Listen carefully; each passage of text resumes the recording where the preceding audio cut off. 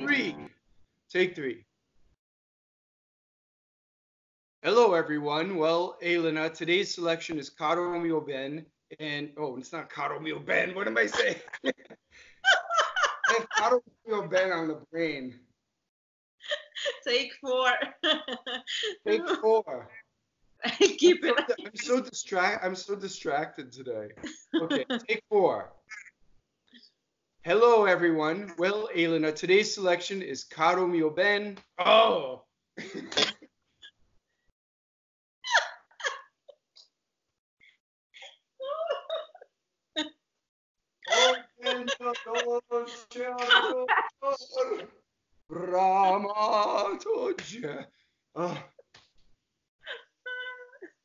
Take five.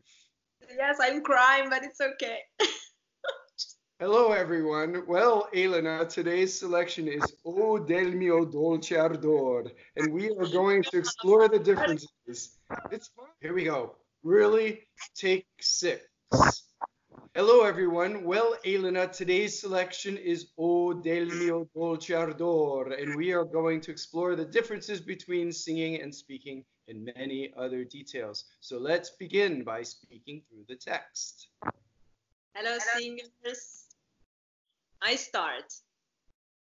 O del mio dolce ardor, bramato oggetto, l'aura che tu respiri, al fin respiro. Ovunque il guardo io giro, le tue vaghe sembianze, amore, in me dipinge. Il mio pensier si finge le più liete speranze, e nel desio che così m'empie il petto, cerco te, chiamo te, spero e sospiro. All right.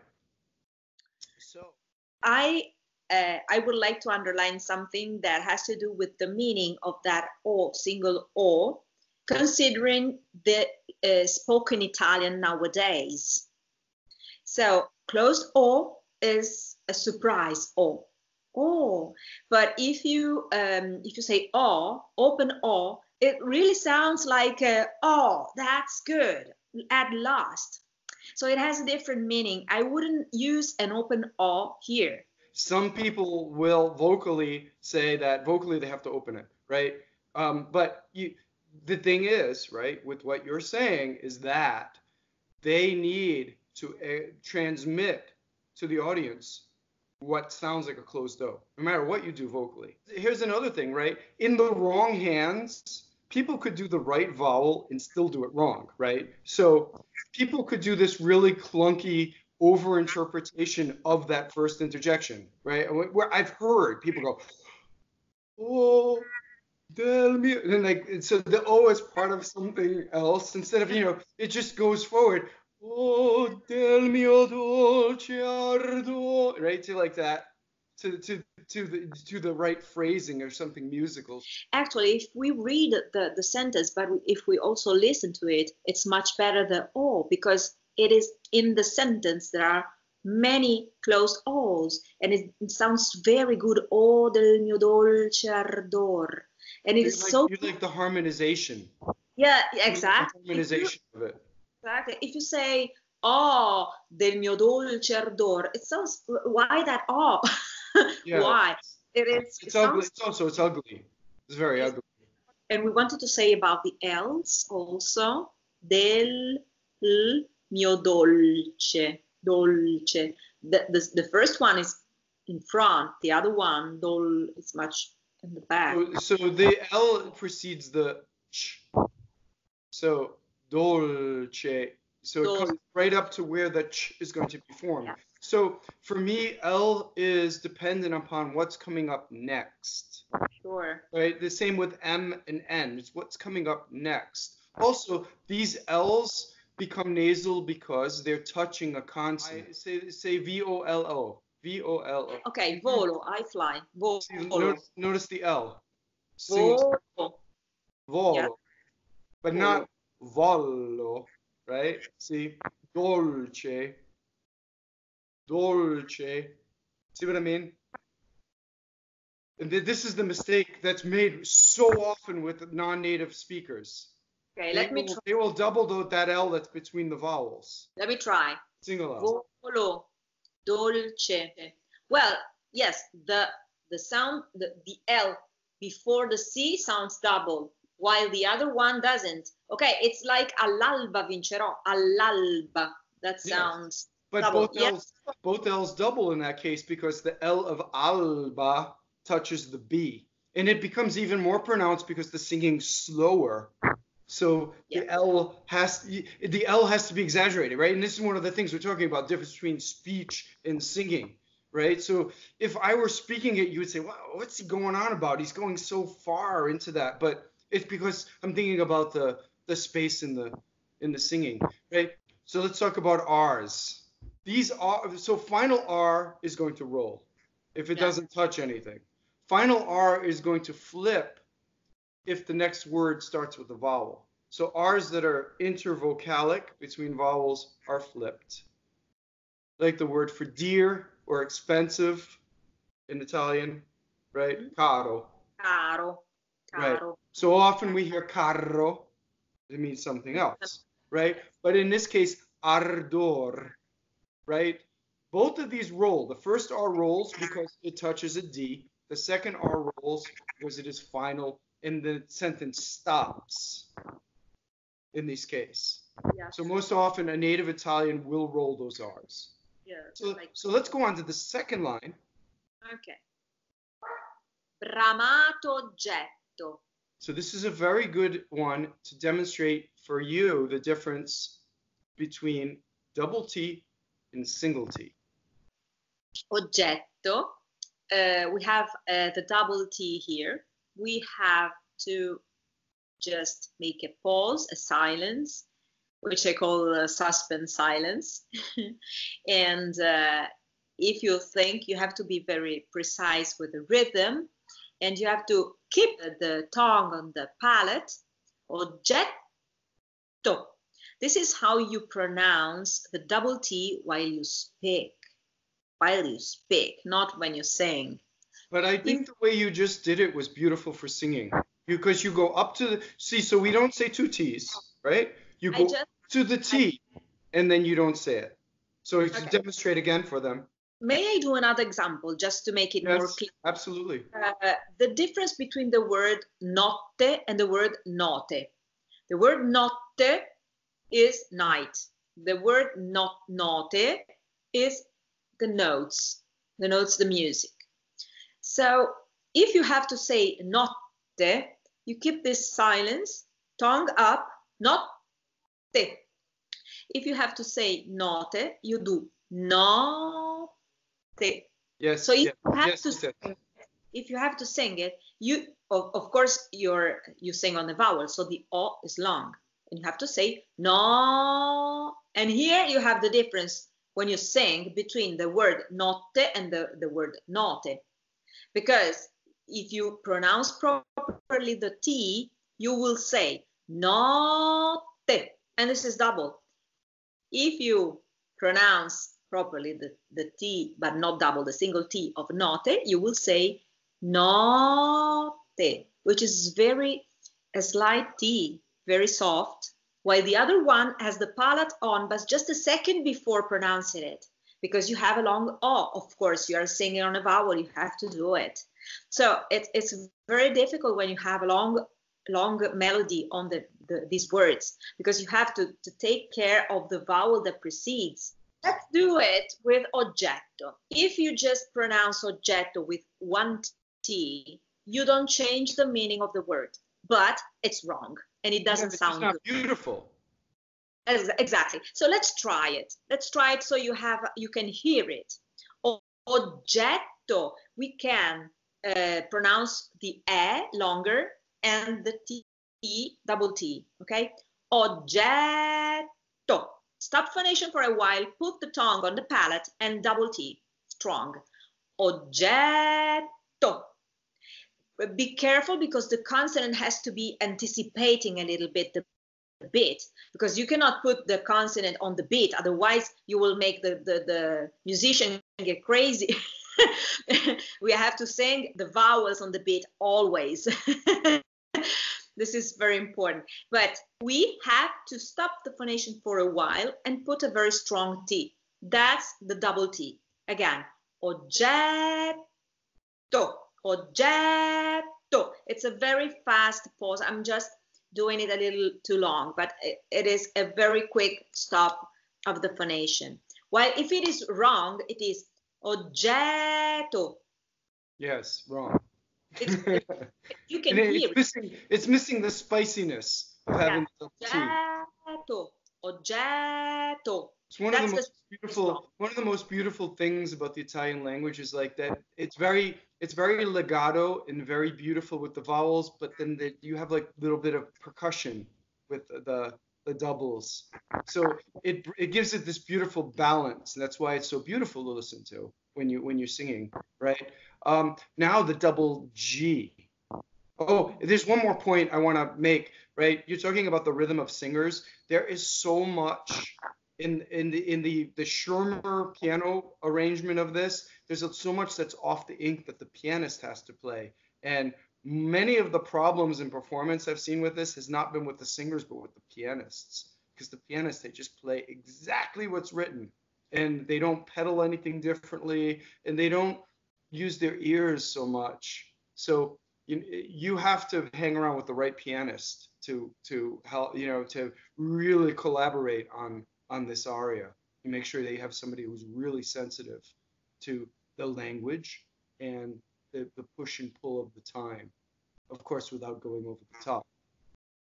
I won't get into it because I don't want to say wrong things, and it's not. I'm gonna get hate mail from pianists, but that's okay. Bring it on. No, send it to Elena. Sorry? I say they can send the hate mail to you.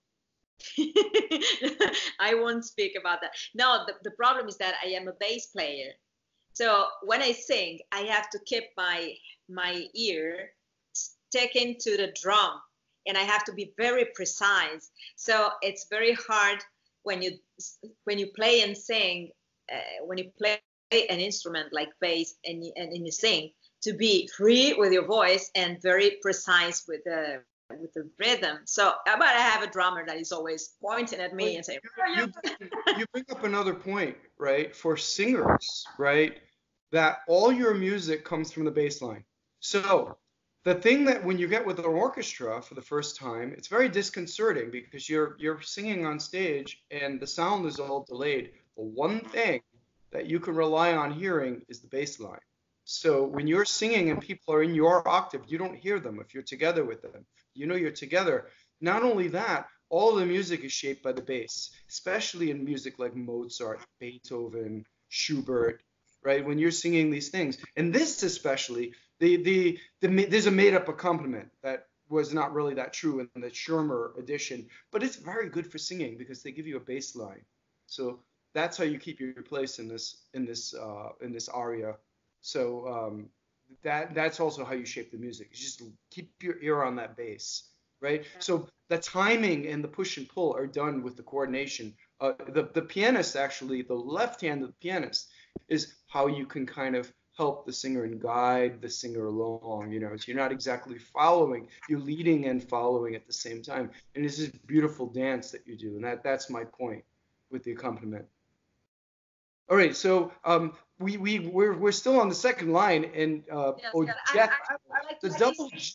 double G is different than the double T in the how long it is and how it phonates. So let's talk about that. Oggetto. I think that comparing the wrong form and the right form can help more than speaking a lot, because you can hear it easily. Oggetto is just a j, like just.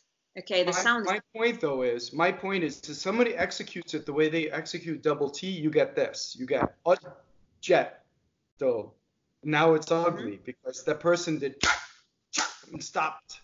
See, so the double G is like double B, where the phonation doesn't stop so much. You kind of drag on it. I don't know how else to explain it, right?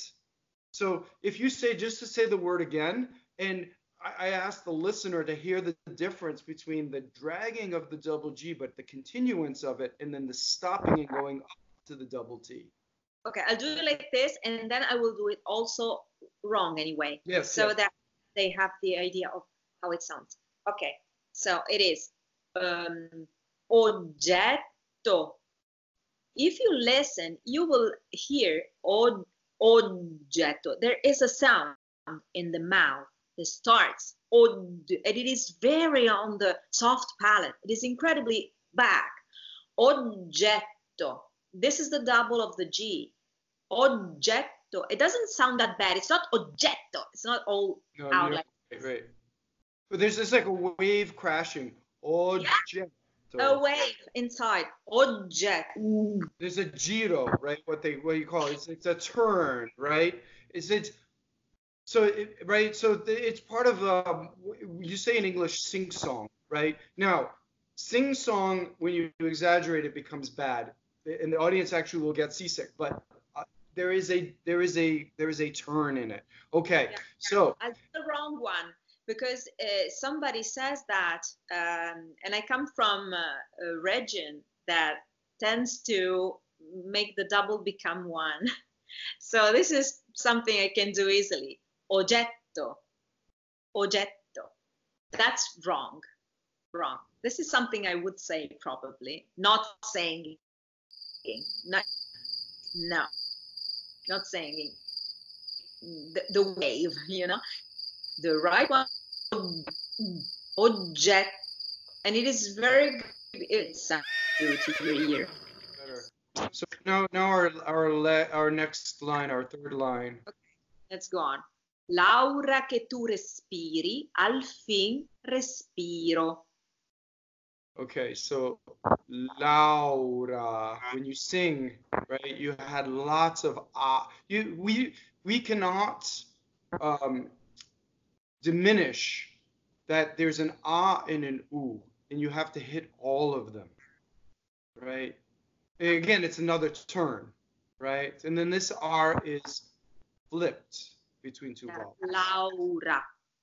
For example, when I have started learning diction, because I wanted to sing better, I started improving my R's. When you speak so fast that you say, Laura che tu respiri, you don't even hear that there are R's in this sentence. What? You're saying that just being a native Italian, you still have to work hard at lyric diction, right? So yes. This is the realization that lots of people need to have, right? Italians work very hard at singing Italian. Yeah, absolutely. I have to say, Laura che tu respiri. If I don't do that when I sing, they wouldn't understand what I'm singing. That's what happens. Right. Now, when you read it, I don't know if you were aware of it because you just do it naturally, but when you read it, you used, I noticed I did two, in my video, I do two, I spell this out two different ways, right? You did it actually both ways. First time when you read it, you said K2, right? And I'm exaggerating the double T, but you did a slight double T. This last time you read it, you rolled the R after two. The reason is both of those monosyllables are strong and tend to cause. So there is a case for singing it either way, and it takes a very good musician to pull off, I think, the second one.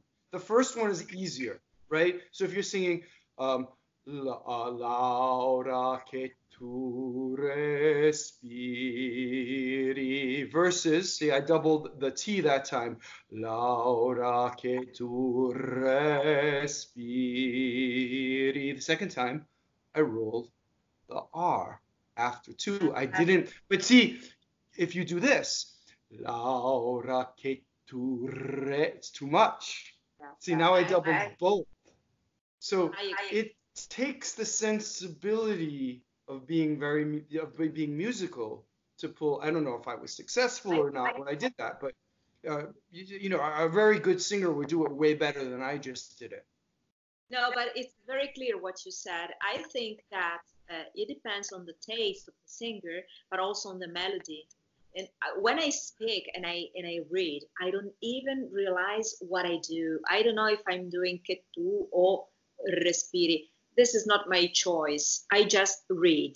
Yes, And but so for us, we're trying to capture that. So we have to have a plan, right? Oh, yes, here's another very interesting thing. So often, if you look at Donizetti or Verdi or Bellini, when their text creates a choice of doubling, they often repeat it. And sometimes they'll even change the rests to provoke the phrasal doubling a different way the second time. I've seen this in music. So you'll see a repeated phrase.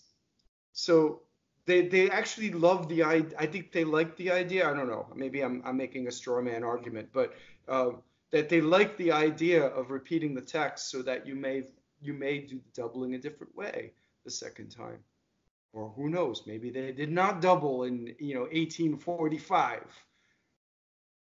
I think in this precise case that the melody leads the choice of the phrasing doubling, because in my opinion, that's just my opinion, but the double T is better than the double R. It sounds much better, but because of the melody. I would go for the double T. So there's a repetition, so you could try the R. And, it's a challenge. Can you do this and be musical, and will it be valid, right? It's just very, I find this very interesting, and to hear people do it differently. And then there were some singers, for instance, the baritone Tito Gobbi used almost no phrasal doublings, and it's still the most beautiful Italian, right? And then there were singers like Del Monaco and Tebaldi who used lots, and it's equally as valid. So let's go on. This yes, but this phrasal doubling are really something that, to me, they are absolutely hard to control, because if I think of them, I really do them too much. So I just don't think. Absolutely. I think that I don't want to do them because I don't like it. So if it comes out, it's just something very slight. But if it does, I don't want to do it because I don't like it. When I hear people doubling, I don't like it. But sometimes you have to. I mean, and then I do it all the time. If you ever listen to what I do, you will hear me doubling all the time. But I am a rock singer, so I have to be tough. I have to do. It's different. Here's the thing, right? For us, it's even more dangerous because it's an affectation. Because we're trying to affect. Yes. We're trying to affect what a natural speaker does without thinking, right? So think about how dangerous it is to all of a sudden sound very, very affected, right? As a result of affecting a thing that's a natural phenomenon in language, right? So it's even harder to assimilate that for a non-native speaker. So now we have al fin respiro, the next line. Yeah. Al fin respiro. So you're rolling the R because it touches the N, and then the second R is flipped because it's surrounded by vowels. Yes. And let's go on. I will say something about this respiro. Tebaldi pronounces this final O quite open. That I noticed that all the singers I have heard, they tend to open the final vowels, open E, open O. And this is something that happens actually often. If you listen to some natives, very important singers, and you notice that they opened the last vowels, this is something that used to happen, especially in the past, and it sounds beautiful, but it's not so nice now, I think.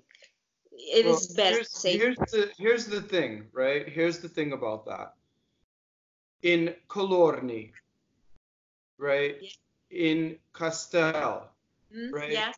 They're keeping this tradition of opening the vowel, right? Opening the beginning, the unstressed. However, what we talked about before was you're coming from a basis of in your native language, you close all these vowels when you speak. So the intent of those vowels was originally closed. So now you're going, hey, Joe. You understand? I've opened those vowels. But what is the intent? It's still A and O, right?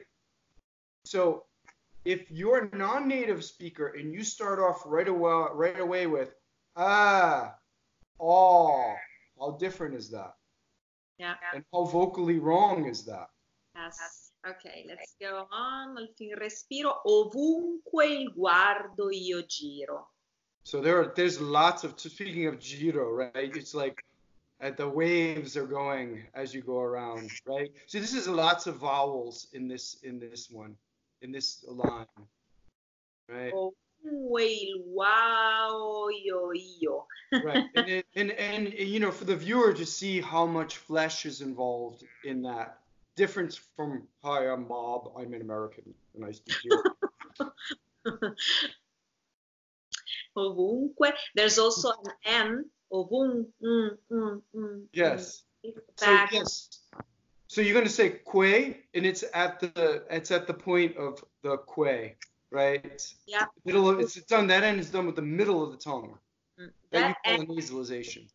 That N is also very useful for singing. That N is very helpful. Okay. Yeah, to get yourselves into the mask. Right? Yes. Yes. Exactly. For the head resonance. Yes. Okay. Shall we go on? Yes. Le tue vaghe sembianze. Here we have M and. Now, here is where I would have a disagreement with the LE. In most careful singers of Italian, they will not double. LE, lei, is a weak monosyllable. So Colorni would have disagreed with you that there would be no double T after lei. With me? Yes, weak. It's a weak monosyllable. So because I did a double phrasing. Yes, you did phrase it. That's okay. All right, I'm just pointing out where so if you look in Colorni's book, about 5 pages from the end, she lists the weak monosyllables. Right? And I also have a video, I'm plugging my own video now, all about phrasal doubling. And all I'm basically doing is reading what Colorni said in her book. You know, I can't take credit for this video. None of that is my idea. It's all Colorni, and she came up with it. I just put in a video form so people who don't want, you know, they want to just hear it, they could go on it. But that's one of the ones that's weak. La and lei. They're 2 weak definite articles. So let's go on. So it's the word sembianze. Sembianze. So you have 2 nasalizations, right? The M and the N. Yes, sembianze. And it's not sembianze. Yeah, well, we call those shadow vowels in English, right? That's just like somebody lazily releasing the tongue. Yes. You hear this a lot. It's very funny because the stereotypical Southern Italian American accent is that, with lots of shadow vowels. So they have somebody speaking English. We hear this all the time on TV and radio, of somebody saying like, "Shut up, you face." Right? Okay, got it. So that's what people think of. And you know, you hear lots of singers singing that, right? Okay. Amore in me dipinge. Okay, so you had your first assimilation. I-N-M-E becomes a nasalization of the M. So there's no in me at this point. It's too clunky, right? You could. Some people can sing it. Can say in me, right? But when you go, the faster you go, it just becomes M. So if you demonstrate again. In me.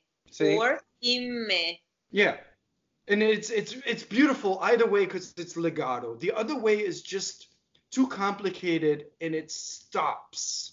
Yeah, it slows down. But the most important thing to underline now because we know it, but we have to say it. This sorry, imme. When I say it double M, I'm not saying imme with the vibration. Yes. I'm saying nasalized. Is that right? Nasalized.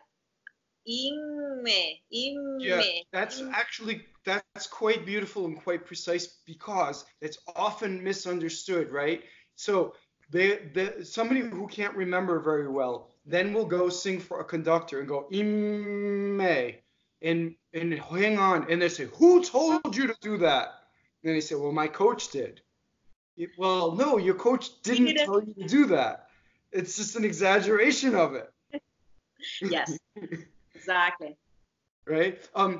All my life I heard amor. Double M, double R, and the Neapolitan. Amore. Wrong. Yes. Wrong. Amore. Yes. Closed O, single M, single R. Yes. And closed O. Amore. Yes. Okay, let's go on. Yes. Ale. I would say il mio pensier, but it is il mio pensier si finge. Oh, so you would close the after the semivowel. Sorry? You'd close the E after the semivowel. Semivowel. Yes, when I say pensiero. Right? Yeah. Well, see, here's the thing, right? In Zed that talks about this, they trying to find the formulas, and he quotes Colorni at one point, right? Colorni had the formulas of most semivowels. If there's an E before an E, it's most likely going to be closed. Very few exceptions, right? And here's the thing now, right? Hasn't Pie modified? It's Pie in Colorni. But now I think if you look in the DOP, for foot, it's Pie. Yes. Right? But in old Italian, it was Pie. Sometimes, because, well, when you learn a lot about diction, modern diction, old diction, and you really have a lot of confusion, then, well, I think the way I speak, so I just pronounce it the way I do. But I always have to check, and I am a native speaker, but it's really difficult. This is a very difficult subject for us too, because we all stick to our own accent so much that it is very difficult unless you are really born in certain people born in Tuscany. They still speak very well. They know these roots, even if they don't know them. They just speak right, but it's really hard. Here, you brought up a very important point. No matter how much you think you know, double check 4 or 5 different sources, and then it's very interesting because you'll see, well, they agree, they don't agree, right? And then you come to a conclusion. But in the end, right, quello che non è naturale non è bene, right? The thing that sounds the most natural will be the thing that is the most musical. Yes. And then here again, le più liete speranze. Right. The word liete also closes in certain places, no? In certain regions, right? Yeah. Right. I remember having arguments with Italians over that, right? Before in New York, when I was in New York. But every single argument from authority has it open. Almost every dictionary, like Zingarelli, right? So, and you hear very few modern people saying it open. Well, it depends where they are from. Yeah, I've heard it. To me, it sounds bad because I'm not used to say it. I'm really having a hard time saying it, liete. I just open it too much because it's not mine. I would say liete, and this is the way I like it because it sounds to me, but it's not right. The bigger crime you would hear would be people see, as soon as people open that E, right, the A, as soon as that A becomes open, people are prone to doubling the T who are non-Italian. So they'll say liete immediately. Yeah. That's the thing you have to guard against more. right? Yes. Is not doubling the T. And più, when you say più, it's a strong monosyllable, so you have a slight double L, right? Yes. All right, let's go on. Ok. E nel desio che così m'empie il petto. Okay. So we have to be very careful with the word petto. Never say petto and Yes. never say peto because it's even worse. Yes. Two T's, open E. Right. So this is one of utmost importance, that if you get nothing else wrong, right? If you get anything else, you can get only this. The one thing that you don't get wrong in this aria is that word. Yes. This is the thing that we have to say right. Yes. Yes. Got it. So m'empie is one of the examples of having a stressed vowel that's also closed. There's a lot of disinformation about that there's some sort of rule about open and closed vowels, and you just have to memorize the words. You have to know. And if you don't know, you can check, but you should find a source to check these things. So things can be stressed and open, or they could be stressed and closed. Yes. You know that Italian is filled with irregular words. So you learn a rule, and all of a sudden you learn how many things that do not respect the rule. This is just the language. Yes, right. So in the same sentence, you have petto, which is open E, stressed, and m'empie, right? And I exaggerated both for a demonstration. Okay, let's go on. Cerco te, chiamo te, spero e sospiro.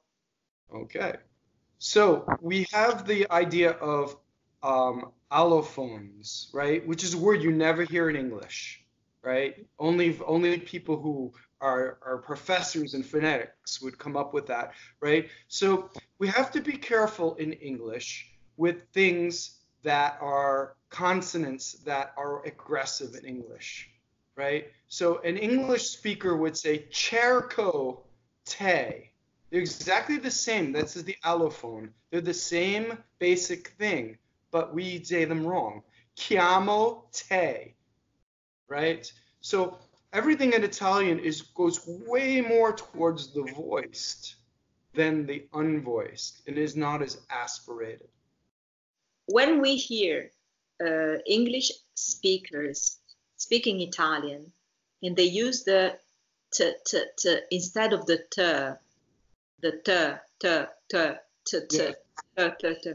we perceive it as a C. C changes the meaning of the vowel, Yes. of the word. Yes. So be careful. Right. So that, I at one time I came up with a list of, the ones, the open and closed vowels that you need to pay attention to, because on the other side, so I had, 2 columns of words. And if you say it this way, it's a real word. And if you say it the other way, it's a bad word that you want to avoid. That's going to embarrass you in public. Yeah. If someone speaks Italian, right? So those are the things those are the first things you want to avoid. So, spero e sospiro. So double S is very ugly in the theater. There's lots of S in this, right? It's very, very this is probably the most difficult line to sing. So you have to have the right distribution of vowel, but still be intelligible enough. If you say this sentence like this, spero e sospiro, it sounds like a cartoon. It's really... Don't do it. Elongate the vowels, right? So we've made it to the end of another video. Don't forget to like, subscribe, and share. Right now, the YouTube algorithm is only benefiting the big corporate channels. So small creators such as Elena and myself, we will appreciate it if you share. It helps us with the algorithm. Don't forget to subscribe to Elena's channel if you haven't already. It's Elena Villa, the Elena Villa, the channel, right? On YouTube, you may find her. And also elenavilla.com. Italia, IT. Yes. Thank you all for now. We'll see you in the next video. Thank you, everybody. Buon canto a tutti. Bye bye.